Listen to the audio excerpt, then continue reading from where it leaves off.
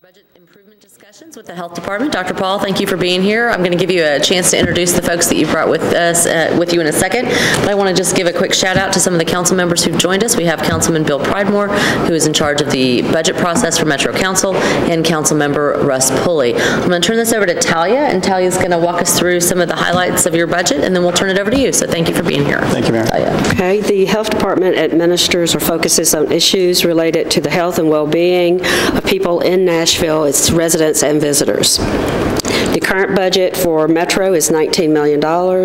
They have grants of $24.6 million, other funding of $444,000, and 485.99 budgeted FTEs.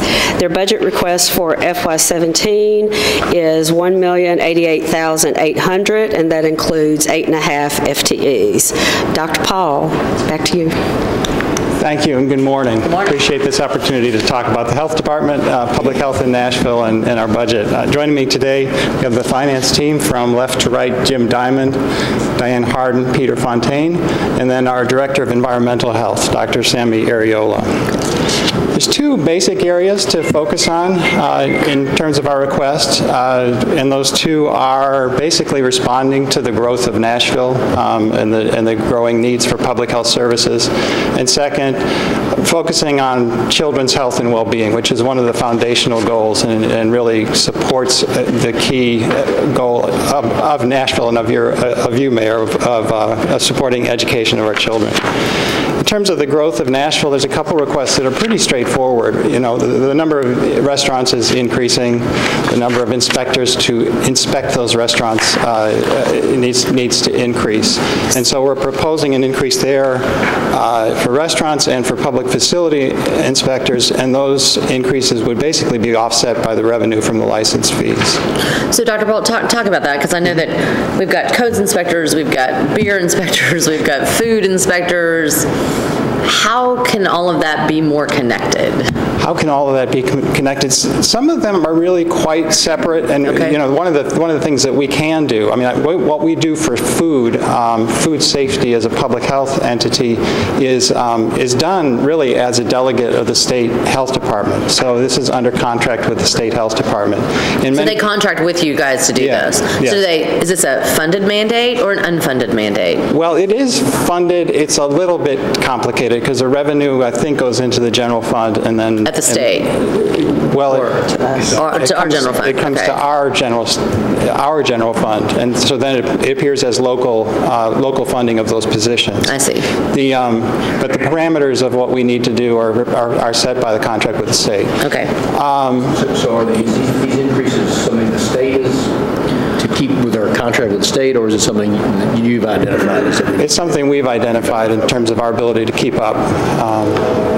One of the things that the state is offering us, we've always had a little difficulty with the computer system at the state, that they enter all of our information and they keep a little bit of the revenue. They've offered us the opportunity to enter that information ourselves, and therefore we would have more control of both the data and of the revenue. So within is there a cost savings for us on this? It is increased revenue for us, correct? Got it. Okay. One of the things we can bring together, we inspect, within our health department, we've separately inspected hotels and hotel pools and hotel restaurants. And so what we're moving towards is public health inspectors that can do everything that public health needs to do, rather than have two different offices within the health department involved in separate inspections of it. What has to happen to make that possible? Well, Dr. Ariel is working on a plan for that. We're working on... Please step to the microphone. Okay. Yeah, sorry, you got to have the mic. Thanks. Good morning, Mayor. Good morning. All right. We traditionally have done those things separately, inspecting restaurants in hotels and going to the hotels to do public facilities inspection. The things that need to happen is we have to have the right structure in place. We obviously don't have enough staff to do all those things, and we think part of the adjustment is merging those two programs will be very helpful there. We need to train our our staff, the guys that are doing public facilities have to be trained to do food inspection and vice versa, and just do some organizational changes there. But we think we can get that done in the next few years. So how long do you think that training needs to take in order to get those people kind of cross-trained so that if I go to the Omni to check the pool, I can also walk in and check a restaurant? Yes, we think it would take a couple of years. So there's a training piece to it. There's also an experience piece to it. There's an art to those inspections that takes a few years to master. Now, first of all, we have to there's going to be an overlap of training. So experienced food inspector will be matched with public facility inspector. And so part of the structure that we are putting in place is have like lead environmentalist that will be over about 3 to 5 junior environmentalists and ensure that the inspections are done well. And it's not just doing the inspection, it's doing them well to ensure that the food that people are eating here are safe. And so then the request, Dr. Paul, for food inspection and public health inspection, how many FTEs will that create? It will create 4 FTEs. Yes. So the ask for this part of your budget for 1 and 2 is 4 FTEs. Correct. All right. Thank you. And we do think that the 4 is, we think the margin the program will kind of offset the additional need for. Okay. Okay, great. Thank you. One additional ask in that category of Nashville's growth is we're growing bigger, but we're not necessarily growing healthier. And we know that as a health department, we don't actually, we can't do it alone. We can't make Nashville move from 13th healthiest in the state to top in the state by ourselves. And so this requires planning and coordination across different agencies. Like a lot of the planning that we're doing for the PIP, we're asking for one public health planner, which is a person to work on that collaborative planning with hospitals, with healthcare agencies, with nonprofits, and with the community to advance a community health improvement plan. That's the number 10, your community health planner. Correct. And let's talk about that for a second. So you're right. I mean, all the statistics I see about Nashville and our overall health, we rank really low. So what are some of the best practices that other cities are doing that would help us move that needle? Well, I think one thing is that convening. I mean, the kind of thing that you're really promoting with this PIP process is getting people together, getting people to try to align their work so that it's not everybody going off in a different direction, that we actually can agree on and move towards shared goals in the realm of health. And we already have that going with the Healthy Nashville process, the Community Health Improvement Plan, working with the hospitals. Additionally, within government, we've started, and we've got a ways to go with this, but the notion that pretty much in any department, decisions and policies can affect the long-range health of our citizens. And so the notion of health in all policies is something that we've been carrying forward from the last administration, and meeting with department heads, trying to identify areas where we can collaborate across departments to make Nashville a healthier place. So those are 2 ideas, and obviously it's going to be a large and a long-term thing. Talk to me about the biggest ask that you got, which is the $400,000 ask that has to do with the vital records. Why now? What is this? Oh, okay. Well, that's actually a little bit more of a record-keeping thing. This is one of those things where the state sets the fee for vital records, and so just at the beginning of the fiscal year, they increased the fee, and so that means that we need to send money to the state for the birth and death certificates, but we didn't actually appropriate that money. So we're charging a higher fee, we're sending the money to the state, and what we're trying to do is appropriate the money so that we can send it to the state. Did I say that correctly? We're receiving more revenue back from these. Yes. So it's revenue neutral. That's okay, right. But we owe the state $400,000. Pardon me? We owe the state on this, the $400,000. That'll be the difference. Got it. Okay. All right. So we have gone ahead and paid that, but other things have drawn from other, squeezed the budget to pay for that this last year, but it's basically a revenue neutral ask. Even with the addition of an additional, because you want an FTE to do this as well, right? Correct. Yes. So that's taking into consideration the FTE is still budget neutral. Can I just amend my opening statement? It may be helpful to the discussion. Dr. Paul has $1,088,800 in budget requests, but he is also showing a revenue offset for that $1 million, $716,800. Okay, thank you. So there are outside resources that will be coming from other sources to fund those requests. Right. Okay, thank you. And Any additional questions? Do I have a minute to talk about children's health? Yeah, absolutely. Okay. And these are three, we do a lot of different things in children's health. It's a big piece of what we do with school nurses, with WIC.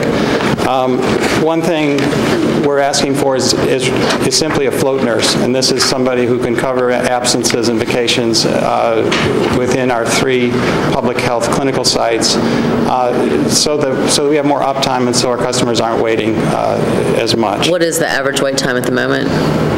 You know, it varies, and I don't have a good number for you right now. But I think what really hurts is if we're short-staffed in a clinic and then just managing through the day, through lunch breaks and that sort of thing. It is a squeeze. A float nurse could cover multiple different kinds of clinics, most of them serving children. The next one is a part-time audiologist. When we built our new building, we were in a different, we were in a program with the state where audiology services were part of it, and then the state changed the design of the program so that they no longer funded an audiologist to provide those services.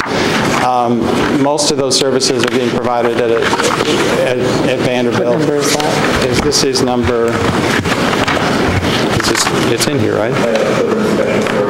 Children's Special Services, and it's number 8, thank you.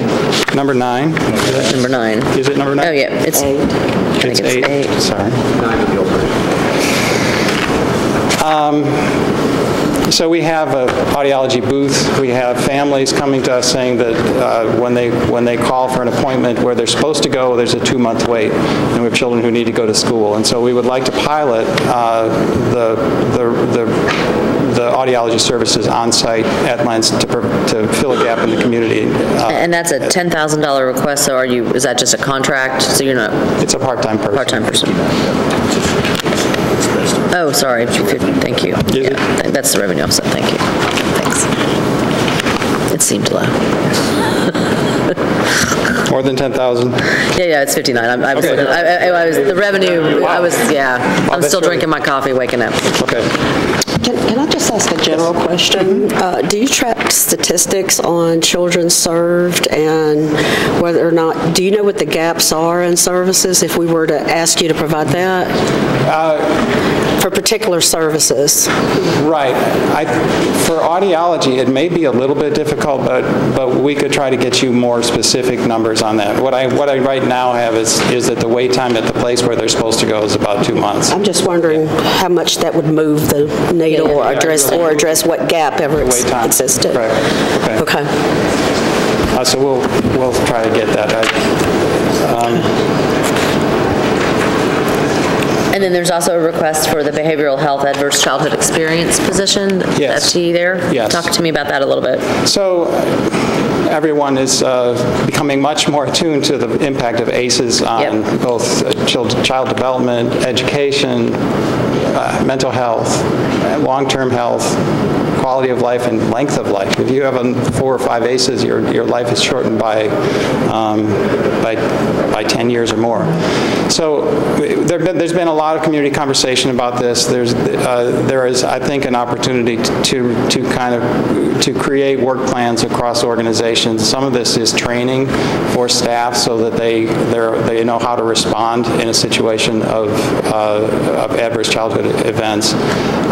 Some of it has to do with people on the far side. They're adults and they were affected by adverse childhood events, and we have to change how we approach them with behavioral health services and with behavioral health care. This actually became part of our behavioral health PIP that we'll talk about later this morning. The same concept, basically somebody who's kind of who's coordinating work plans across organizations, doing training. How does this interface with Judge Calloway? Because Judge Calloway has also been before me asking and talking talking about this. Have you guys talked about that? Is that, We've had a brief conversation. But okay, because she also, I think, wants some funding for the similar positions, so it'd be nice to know how any of this would all talk to each other, because Yes. Yeah, I mean, Clearly. the convened coalition, ACE Nashville, we're all participating in that. And I Okay. think that there is more than enough work to go around, but we'll definitely need to Okay. touch base with Judge Callaway and make sure that we're not asking Well, for and what's the name same of the thing. group? ACE Nashville. ACE Nashville. Thanks. Yeah, yeah. Okay, thank you. Okay. Any additional questions? The final thing in the realm of children's health is a capital request, and it's not, and we've talked about it before, is the current site in southeastern Davidson County. Right now, we're at the Woodbine School, which is 87 years old, and we've done some looking at where our customers are coming from, and we really believe that we need to think about a new site. We can think about co-locating with other services that develop children, whether it's literacy, Head Start, those kinds of things. Wasn't there a slide yesterday about all the requests for Southeast Nashville? And I think you were on it. We were. Okay, You were flagged. So, that's good. okay, good. Anything else from any of you all? Rich? I think the rest of your requests are primarily pretty general in nature. Anything you want to highlight on any of the other budget improvement requests that you've made? I think a lot of those are sort of just account. If Doing business kind of thing. I agree. I agree with that. I was just wondering if there's anything you wanted to highlight. The price of flu shots has gone up. We're asking for a little more money for flu shots. Those kind of things. I don't think there was anything else that I felt the need to discuss. Great. Appreciate you. Thank you all for coming down. We appreciate you. Hey, Michael.